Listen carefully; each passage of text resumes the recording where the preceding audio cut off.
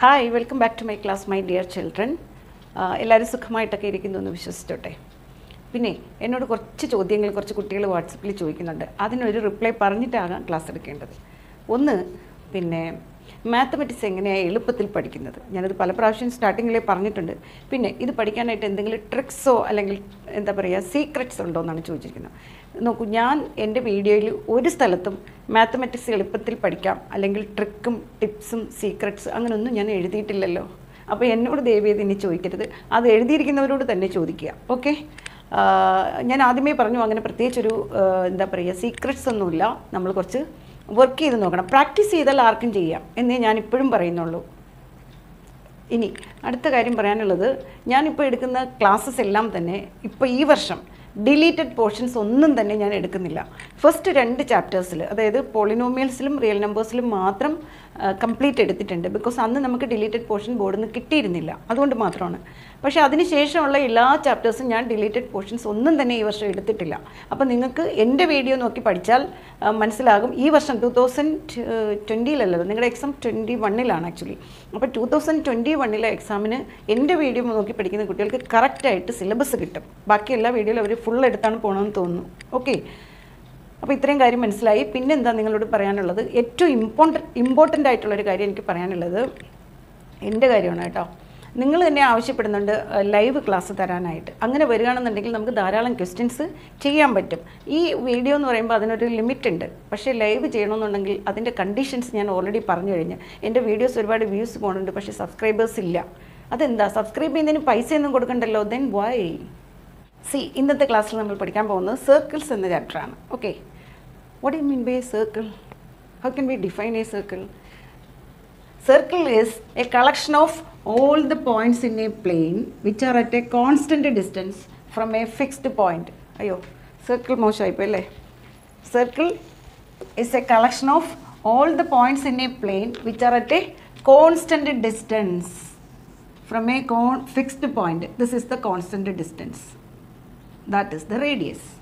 And the fixed point, you know, that is the center. Okay, so we can define circle as a collection of all the points in a plane which are at a constant distance. That constant distance is radius from a fixed point, that is the center of the circle. മനസ്സിലായല്ലോ? ഇതാണ് circle എന്ന് പറയുന്നത്. അപ്പോൾ ഓരോ questions ഇതിൽ പഠിക്കുമ്പോൾ fill up questions ഒക്കെ ചോദിക്കുന്നുണ്ട് കേട്ടോ. ഒരു ഡെഫിനിഷൻ തന്നിട്ട് ഡാഷ്, അപ്പോൾ അതൊക്കെ ശരിക്കും ഓർത്തിരിക്കണം. അപ്പോൾ ഇതിനെയാണ് നമ്മൾ സർക്കിൾ എന്ന് വിളിക്കുന്നത്. The distance from the centre to A സർക്കിളിനെ radius എന്ന് വിളിക്കും. ഇനി സെൻറ്ററിൽ കൂടെ പാസ് ചെയ്യുന്ന ലൈൻ ഏതാണ്? ഡയമീറ്റർ ആണ്. What is code? കോഡ് നിങ്ങൾക്കറിയാം. ഏതാ? A line segment that touches the circle at 2 points. ഇത് നമ്മൾ എന്ത് വിളിക്കും? കോഡെന്ന് വിളിക്കും. ഇനി റേഡിയസിൻ്റെ ഡബിളാണ് ഡയമീറ്റർ. ഈ വക കാര്യങ്ങളെല്ലാം തന്നെ നിങ്ങൾ ഓൾറെഡി പഠിച്ചു കഴിഞ്ഞ കാര്യങ്ങളാണ്. കോഡ്, സെക്ടർ, സെഗ്മെൻറ്റ്, ഇതൊക്കെ നിങ്ങൾക്ക് അറിയാം. അതിനി നമുക്ക് വീണ്ടും വരുന്നുണ്ട്. പക്ഷേ ഈ ചാപ്റ്ററിൽ നമുക്ക് ആവശ്യമായിട്ട് എന്തൊക്കെയുണ്ടോ അത് മാത്രം തൽക്കാലം പഠിക്കാം. ഓക്കെ, ഇവിടെ നമുക്ക് പഠിക്കാനുള്ളത് ടാൻജൻറ്റ്. ന്യൂ വേർഡ്സ് പറഞ്ഞു. കഴിഞ്ഞ വർഷം ഫിസിക്സിൽ നിങ്ങൾ കേട്ടിട്ടുണ്ടാവും ടാൻജൻഷ്യൽ എന്നൊക്കെ പറഞ്ഞു. Tangent is A line that touches A circle only one point. This is a tangent. കണ്ടോ, ഒരൊറ്റ പോയിന്റിൽ മാത്രം ടച്ച് ചെയ്യുന്ന ലൈനിനെയാണ് നമ്മൾ എന്ത് വിളിക്കുന്നത്? ടാൻജൻ്റ് എന്ന് വിളിക്കുന്നത്. അങ്ങനെ എത്ര ടാൻജൻറ്റ് വേണമെങ്കിലും നമുക്കൊരു സർക്കിളിൽ വരയ്ക്കാം. പക്ഷേ ഒരൊറ്റ പോയിന്റിൽ മാത്രമേ ടച്ച് ചെയ്യത്തുള്ളൂ. A line that touches A circle at only 1 point, that is tangent. എത്ര ടാൻജൻറ്റ് വരയ്ക്കാം ഒരു സർക്കിളിൽ? ഇൻഫിനിറ്റ് ടാൻജൻറ്റ് വരയ്ക്കാം. ഇനി അടുത്തത് വേറൊരു പേരുണ്ട്, സീക്കൻറ്റ്. അതെന്താണെന്ന് നോക്കാം. സീക്കൻറ്റ് എന്ന് പറഞ്ഞാൽ A line that touches the circle at 2 points. കണ്ടോ, ദിസ് ഈസ് കോൾഡ് സീക്കൻറ്റ്. ഇങ്ങനെ എത്ര എണ്ണം വേണമെങ്കിലും ഇവിടെയും വരയ്ക്കാമല്ലോ. A line that touches the circle at 2 points. അപ്പോൾ എന്താണ് ഈ കോഡും സീക്കൻറ്റും തമ്മിലുള്ള ഡിഫറൻസ് എന്ന് നിങ്ങൾ വിചാരിച്ചില്ലേ? കോഡ് എന്താണ്? It is A line segment ആണ്. Okay, this is A line ആണ്. ഡിഫറൻസ് അതാണ്. മനസ്സിലായല്ലോ? ഇനി നോക്കിയോളൂ, ഈ ടാൻജൻറ്റ് ഇനി നമുക്ക് ഈ ചാപ്റ്ററിൽ ആവശ്യമായിട്ടുള്ള പോയിൻറ്റ്സിലേക്ക് പോവാം. Okay,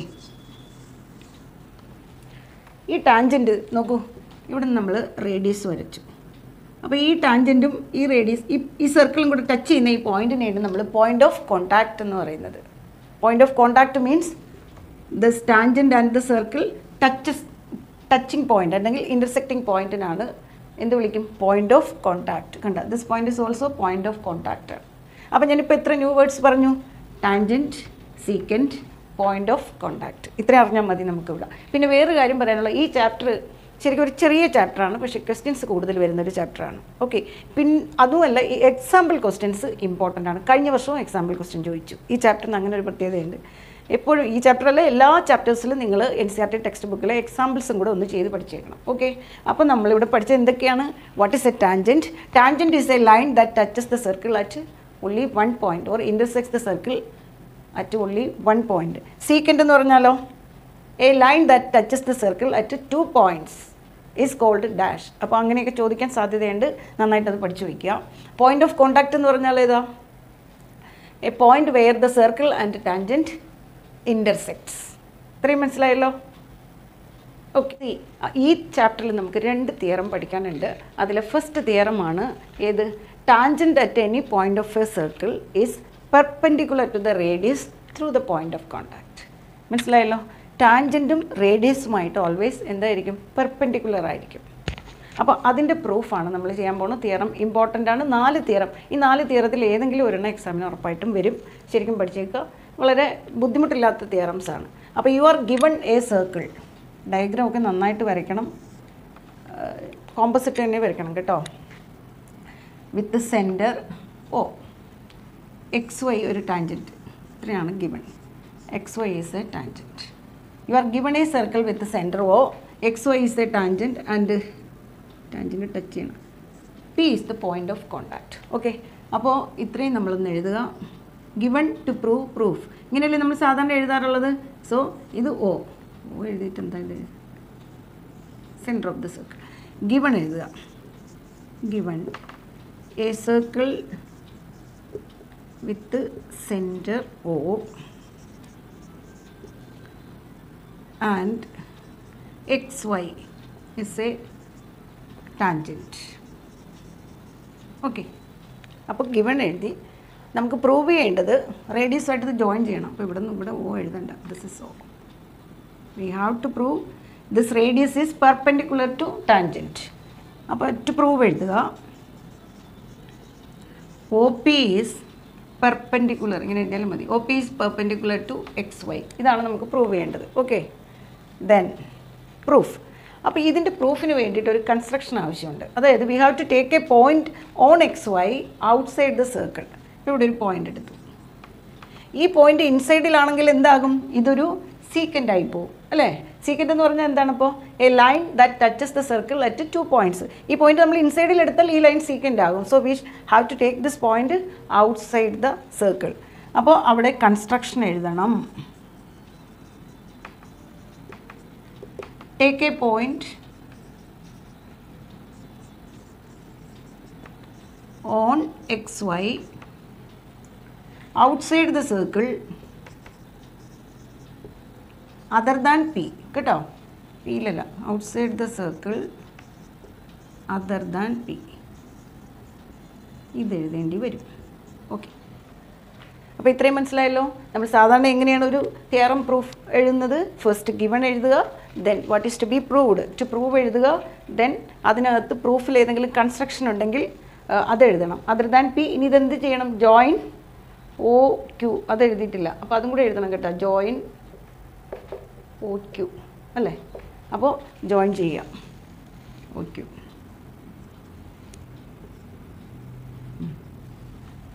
we have to prove OP is perpendicular to XY. ഇതാണ് നമുക്ക് പ്രൂവ് ചെയ്യേണ്ടത്. ഇനി എങ്ങനെ പ്രൂവ് ചെയ്യുന്നതെന്ന് നോക്കാം. ഇനി നമുക്ക് പ്രൂഫ് എഴുതാം. പ്രൂഫ് എങ്ങനെയാണെന്ന് നോക്കൂ. പ്രൂഫ് ഇവിടെ നോക്കുമ്പോൾ തന്നെ അറിയാം. നോക്കൂ, OQ ഗ്രേറ്റർ ദാൻ OP ആണെന്ന് എല്ലാവർക്കും ക്ലിയർ ആണല്ലേ? പക്ഷെ നമ്മളത് എങ്ങനെയാണെന്ന് കാണിച്ചു കൊടുക്കണം. അപ്പോൾ because Q lies outside the circle, therefore OQ greater than OP.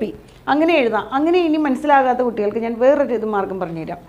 നോക്കൂ, ഞാൻ ഇവിടെ ഒരു പോയിന്റ് എടുത്തു 6. അപ്പോൾ OP ഈക്വൽ ടു OR അല്ലേ? അങ്ങനെ നിങ്ങൾക്ക് ചെയ്യാം കേട്ടോ. OP equal to OR. എന്താ reason? Radii of the same circle. റേഡിയസിൻ്റെ plural ഫോമാണ് റേഡിയൈ ഓഫ് സെയിം സർക്കിൾ. മനസ്സിലാവുന്നില്ലേ? അപ്പോൾ OP ORും ഈക്വൽ ആണ്. ബട്ട് OR ഈക്വൽ ടു എന്താ? OQ ഈക്വൽ ടു എന്ത് വരും? OQ equal to OR plus QR. നോക്കൂ, രണ്ട് സൈഡിൻ്റെ സമ്മാണ്. അപ്പോൾ എങ്ങനെയായാലും O Q greater than O P അല്ലേ വരൂ. So it is very clear that there for O Q greater than O P. Okay, അല്ലെങ്കിൽ തന്നെ നമുക്കറിയാം since the point lies outside the circle there for O Q greater, അങ്ങനെ എഴുതിയാലും മതി.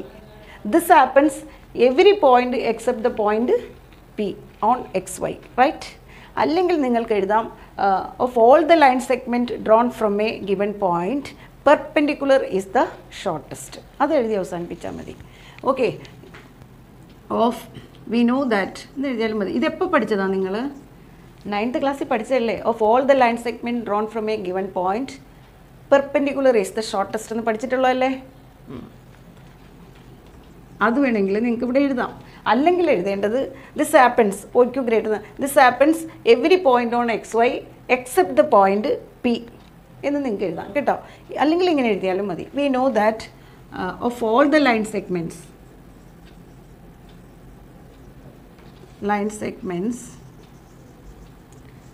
drawn from a given point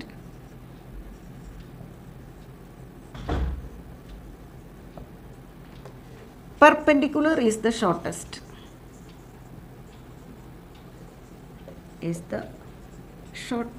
ഇങ്ങനെ എഴുതിയാലും മതി. മനസ്സിലായോ? therefore ആരായിരിക്കും പെർപെൻഡിക്കുലർ ആയിട്ട് വരുന്നത്? O P perpendicular to X Y. എങ്ങനെ നമുക്ക് പ്രൂവ് ചെയ്യാം? അല്ലെങ്കിൽ എങ്ങനെ എഴുതണം? ഇവിടെ ഇത് ഗ്രേറ്റർ കൊടുത്തിട്ട് this happens for each and every points on X Y except the point P. P ഒഴികെ എല്ലാ പോയിന്റിലും ആ length from the point O എന്നുള്ള ഡിസ്റ്റൻസ് ഗ്രേറ്റർ ആയിരിക്കും. അപ്പോൾ ഇങ്ങനെ എഴുതിയാലും മതി. ഇപ്പം നിങ്ങൾക്ക് ഇതിൻ്റെ പ്രൂഫ് മനസ്സിലായോ? ഒന്നുകൂടെ പറഞ്ഞു തരട്ടെ. ഇത്രയേ ഉള്ളൂ, സിമ്പിളാണ്. പക്ഷേ ഈ തിയറം ഇമ്പോർട്ടൻ്റ് ആണ്. അപ്പോൾ ഈ തിയറം ബേസ്ഡ് ക്വസ്റ്റ്യൻസ് വരുന്നുണ്ട് കേട്ടോ. എന്താ നമ്മളിപ്പോൾ ഇത് പഠിച്ചത്? Radius always perpendicular to the tangent ആയിരിക്കും. അതായത് ഈ ആംഗിൾ ഓൾവേസ് 90 ഡിഗ്രി ആയിരിക്കും. ഇപ്പോൾ നമ്മുടെ വണ്ടിയുടെയൊക്കെ വീലൊക്കെ ഇല്ലേ, അപ്പോൾ അതും ഈ റേഡിയസുമായിട്ട്, ഇത് വണ്ടിയുടെ വീല് പോലെ തന്നെയല്ലേ ഇരിക്കും, എപ്പോഴും എത്ര ഡിഗ്രിയേ വരത്തുള്ളൂ? 90 ഡിഗ്രിയേ വരത്തുള്ളൂ. അപ്പോൾ അതിൻ്റെ പ്രൂഫ് ഒന്നുകൂടി ഞാൻ എക്സ്പ്ലെയിൻ ചെയ്ത് തരാം. Given A circle with centre O എന്ന് എഴുതിയില്ല കേട്ടോ. A circle with the center O and xy is a tangent. അടുത്തത് to prove OP perpendicular to xy. Okay, അതിന് വേണ്ടിയിട്ട് ഒരു കൺസ്ട്രക്ഷൻ ഉണ്ട്. എന്താ കൺസ്ട്രക്ട് ചെയ്തത്? Take A point on xy outside the circle other than P.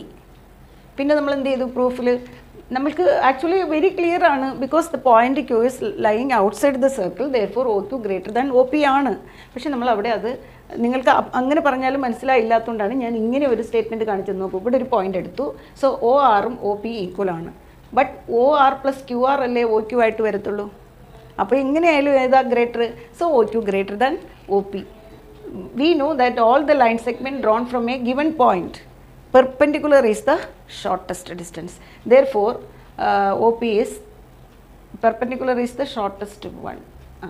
Therefore OP perpendicular to xy. ഇതാണ് theorem. മനസ്സിലായല്ലോ? അപ്പോൾ തിയറം എഴുതി പഠിക്കണം. പക്ഷേ ഈ തിയറത്തിൻ്റെ ആപ്ലിക്കേഷൻ ക്വസ്റ്റ്യൻസ് എക്സാമ്പിൾസ് ഒക്കെ ഇമ്പോർട്ടൻ്റ് ആണ്. നമുക്കിതിൻ്റെ അടുത്ത ക്വസ്റ്റ്യൻസ് നോക്കാം. ഈ എക്സസൈസ് 10.1 ഞാനൊന്ന് വായിച്ച് ആൻസർ പറഞ്ഞുതരാം കേട്ടോ. അതൊക്കെ എഴുതി നിന്ന് ഞാൻ എല്ലാം ഇങ്ങനെ എഴുതി പോകുന്നുണ്ട്, കുറേ സമയം പോകുന്നുണ്ട്. First question is, how many tangents can a circle have? I have already told it. എത്രയാ? Infinitely many. എത്ര ടാൻജൻറ്റ് വേണമെങ്കിലും നമുക്ക് വരയ്ക്കാമല്ലോ. ഇനി fill up the blanks. അതൊക്കെ ശരിക്കും 1 മാർക്ക് ക്വസ്റ്റിന് ചോദിക്കാറുണ്ട് കേട്ടോ, fill ചെയ്യാനായിട്ടുള്ളത്. First question, A tangent to A circle intersect it in only 1 point, right? Second question, a line intersecting a circle in 2 points is called a secant. Third one, a circle can have 2 parallel tangents at the most at a time. നോക്കൂ, ഇങ്ങനെ ഒരു circle വരച്ചാൽ ഇവിടെ ഒരു tangent വരച്ചു, ഇവിടെ ഇങ്ങനെ ഒരു ടാൻജൻറ്റ്, അങ്ങനെ പാരലൽ ടാൻജൻറ്റ് അറ്റ്മോസ്റ്റ് എത്രയേ വരയ്ക്കാൻ പറ്റത്തുള്ളൂ? 2. അടുത്തത്, the common point of tangent to A circle and the circle is called, അതായത് സർക്കിളും ടാൻജൻറ്റും കൂടെ മീറ്റ് ചെയ്യുന്ന point is called point of contact. Okay, ഇത്രയേ ഉള്ളൂ. C, this is the third question. അപ്പോൾ ഇങ്ങനത്തെ ക്വസ്റ്റ്യൻ തന്നാൽ എന്ത് ചെയ്യുക? പെട്ടെന്ന് തന്നെ സർക്കിൾ വരയ്ക്കുക, ടാൻജൻറ്റ് വരയ്ക്കുക, റേഡിയസ് വരയ്ക്കുക, ജോയിൻ ചെയ്യുക, ഗിവൺ സൈഡ് അതിൽ മാർക്ക് ചെയ്യുക. 1 മാർക്ക് ക്വസ്റ്റ്യൻ ആണ് അത് ചോദിക്കാൻ സാധ്യത. നോക്കൂ, സർക്കിൾ വരയ്ക്കുക, ടാൻജൻറ്റ് വരയ്ക്കുക, റേഡിയസ് വരയ്ക്കുക, ജോയിൻ ചെയ്യാം. ഇനി നമ്മൾക്ക് what is the tangent given the P Q at A point P of A circle of radius 5 cm radius. So this is the tangent with centre O at A point P Q join. ഇങ്ങനെ ചെയ്യണം കേട്ടോ. Circle വരയ്ക്കുക, tangent വരയ്ക്കുക. ഇതൊക്കെ 1 mark ക്വസ്റ്റിന് ചോദിക്കാറുണ്ട്. അപ്പോൾ നമുക്കറിയാം tangent is perpendicular to the radius. അപ്പോൾ ഈ ആംഗിൾ എത്രയേ വരത്തുള്ളൂ? 90 ഡിഗ്രിയേ വരത്തുള്ളൂ. വേഗം തന്നെ ഇത് MCQ ക്വസ്റ്റ്യൻ ആണെന്നുണ്ടെങ്കിൽ പെട്ടെന്ന് തന്നെ ഇത് ചെയ്തിട്ട് ആൻസർ പെട്ടെന്ന് കണ്ടെത്തുക. So then mark the values ഇവിടെ. OQ 12 cm തന്നിട്ടുണ്ട്. Then radius 5 cm. Pythagoras theorem right triangle ആണെങ്കിൽ പിന്നെ അതാണല്ലോ. അപ്പോൾ നമുക്ക് ഫൈൻഡ് ചെയ്യേണ്ടത് PQ ആണ്. അത് ഷോർട്ടർ സൈഡാണ്. So hypotenuse square minus radius square വരും. So PQ square equal to 12 square minus 5 square. 12ൻ്റെ square is 144 minus 25 ചെയ്യുക. 9 1 1. So we get 119. So PQ is square root of 119. ഇതാണ് വരുന്നത്. അപ്പോൾ ഈ ടൈപ്പ് ക്വസ്റ്റ്യൻസ് നിങ്ങളുടെ അടുത്ത എക്സാമിന് ചോദിക്കാൻ നല്ല സാധ്യതയുണ്ട് കേട്ടോ. അപ്പോൾ ഇതുപോലെയാണ് ചെയ്യേണ്ടത്. പെട്ടെന്ന് തന്നെ അത് കണ്ടുപിടിക്കാൻ നമ്മൾ ശ്രമിക്കുക. ആ ഗിവൺ സൈഡ് ഒന്ന് മാർക്ക് ചെയ്താൽ പിന്നെ നോക്കൂ 90 ആണ് ഈ ആംഗിൾ 90 ആയതുകൊണ്ട് അതിൻ്റെ ഓപ്പോസിറ്റ് സൈഡ്. അപ്പോൾ ചിലർക്ക് ഒരു കൺഫ്യൂഷൻ വരാറുണ്ട് ഇങ്ങനെ നോക്കുമ്പോൾ. ഈ ക്വസ്റ്റ്യനിൽ ചിലപ്പോൾ വായിച്ചാൽ മനസ്സിലാവാത്തവരുണ്ടെങ്കിൽ എപ്പോഴും 90യുടെ ഓപ്പോസിറ്റ് സൈഡായിരിക്കും ഏറ്റവും ലോങ്ങസ്റ്റ് സൈഡിൻ്റെ റൈറ്റ് ട്രയാങ്കിൾ. അപ്പോൾ ഇവിടെ നോക്കൂ ഇതാണ് ലോങ്ങസ്റ്റ് അല്ലേ എന്ന് ചില കുട്ടികൾ എന്നോട് പല പ്രാവശ്യം ചോദിച്ചിട്ടുണ്ട്. അപ്പോൾ അതിനുള്ളൊരു ക്ലൂ എന്താണെന്ന് വെച്ചാൽ 90യുടെ ഓപ്പോസിറ്റ് സൈഡായിരിക്കും എപ്പോഴും ലോങ്ങസ്റ്റ്. കണ്ടോ? അപ്പോൾ ഇത് അതിനേക്കാൾ ഷോർട്ടർ സൈഡല്ലേ വന്നിരിക്കുന്നത്, റൂട്ട് ഓഫ് 119. അപ്പോൾ ഇങ്ങനെയാണ് ഈ ക്വസ്റ്റിൻ്റെ ആൻസർ ഫൈൻഡ് ചെയ്യേണ്ടത്. അപ്പോൾ ഇന്നത്തെ ക്ലാസ്സിൽ പഠിപ്പിച്ച് മനസ്സിലായി എന്ന് വിശ്വസിക്കുന്നു. See you in the next class. Thank you for watching my class. So we can see in the next class. Till then, bye.